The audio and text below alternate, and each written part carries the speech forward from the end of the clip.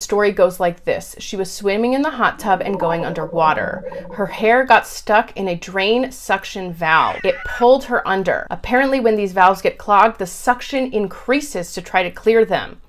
She was unable to swim out because of the hard pull against her. Thankfully, there was someone else in the hot tub at that time. She was able to grab a man's leg before losing consciousness. He pulled her out of the hot tub, ripped her hair, and was able to get her on the pool deck and start CPR immediately. If not for that man, she may not be with us today. Fortunately, this injury is not as uncommon as it may seem.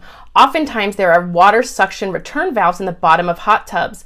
They have the capacity to suck hair, bathing suit, clothing, even straps from life vests under, and they have the potential to gravely injure or even kill young children who can't swim against the suction. Takeaway here is, if your child is in a hot tub, be within arm's reach of them. Don't let them go underwater, and know that this danger exists.